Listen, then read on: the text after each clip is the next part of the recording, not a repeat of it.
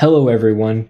In today's video, I'm going to be explaining to you exactly what closures are, and you'll be surprised how simple they are to understand once you wrap your head around the idea. So let's get started now. Welcome back to Web Dev Simplified. My name's Kyle, and my job is to simplify the web for you. So if that sounds interesting, make sure you subscribe to the channel for more videos just like this one. And now to get started, I just have really simple JavaScript on the left side here, and then the output showing up on the right hand side. And this is very simple code. We have a variable called myName, a function called printName, which prints out our name whenever we call it, and then we're calling that function. And as you can see, we're getting Kyle printed out over here on the side. And what you probably don't realize is this is using closures. This entire thing is one giant closure. And that's because most of the time when you run code in other languages, for example, you cannot access variables outside of a function inside of that function. That is just not always possible in other languages, but it is possible in JavaScript. And it is what we call a closure. So this variable that is external to this function is actually available internally inside this function. This is a global variable essentially, and it's available inside this function. And the way closures work in JavaScript is that every scope, so for example, we have the entire JavaScript file, that is one scope, and then our function is another scope. So every scope has access to everything outside of its scope. So our function has an outer scope of our entire file, so it has access to everything inside the outer file. And one thing that's really interesting is if we change this here to a variable that could be renamed. So we have our name is Kyle up here, and then we change our name down here.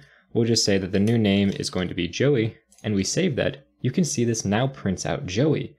And so it's not just taking the name that is defined when the function is defined, it's actually taking the current live value of that name. Because for example, if we have the name here, and then we come down here, change the name to something else, we'll change it to Kate, and then we print out the name one more time, you can see that it says Joey and then Kate. It's constantly going with whatever the most recent value of that variable is. And now this right here is not the most useful way that you can use closures. I mean, it obviously is a way you can use them, but when most people think of closures, they think of functions inside of other functions. So let me jump to another example now. So here is the more common use case of closures where most people talk about closures.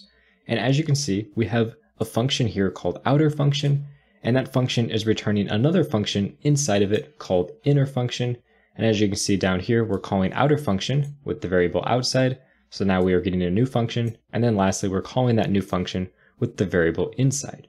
So what's happening is that when we first call this outer function, we have this outer variable, which we set to outside, which gets set. And then we have this function that gets returned here.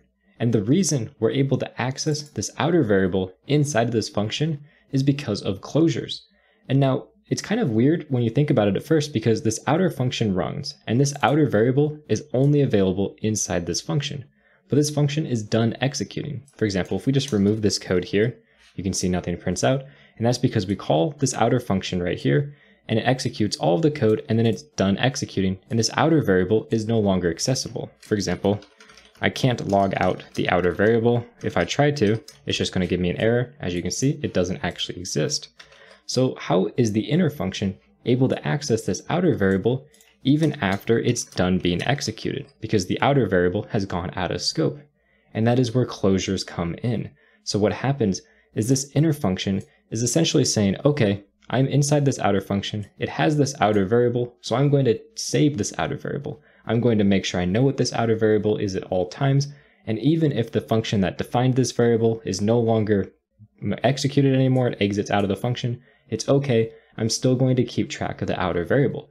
And that's why you can see outer is being printed out outside here. And we have the inner variable also being printed out. If I, for example, pass in an inner variable, you can see it gets printed out right there. And the most common use case for this a lot of times is to have variables that you pass into functions that can then be accessed inside of other functions. We could also create a variable inside of here. We're going to call this outer2, and we're going to set this equal to hi. And we can also log that inside of here. So we can say console.log outer2, and you can see hi is being printed out. Again, this is inside the scope that is outside this function. So this function is contained inside this function, so everything in the outer function is available inside the inner function, since in JavaScript, anything on the inside has access to the things on the outside of its scope. Essentially, it has access to its parent scope, its parent's parent scope, and so on. Everything that is outside of it.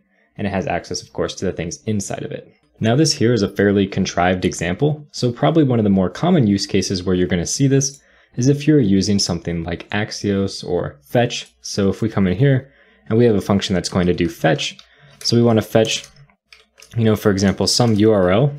So we're going to just say, URL, whatever it is, some random URL that you're fetching. And then inside of here, you're going to have an actual promise that's being returned. So we can say .then, and this is going to take a function.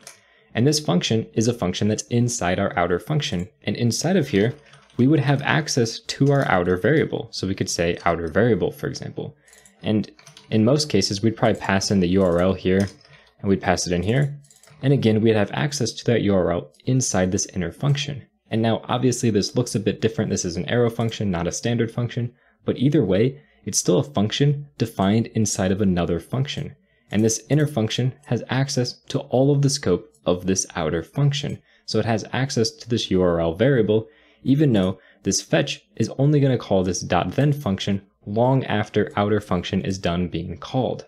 Really, all you need to know about closures is that when you have a function defined inside of another function like this, that inner function has access to the variables and scope of the outer function, even if the outer function finishes executing and those variables are no longer accessible outside that function. So if you enjoyed that video, make sure to check out my other videos linked over here and subscribe to the channel for more videos just like this one. Thank you very much for watching and have a good day.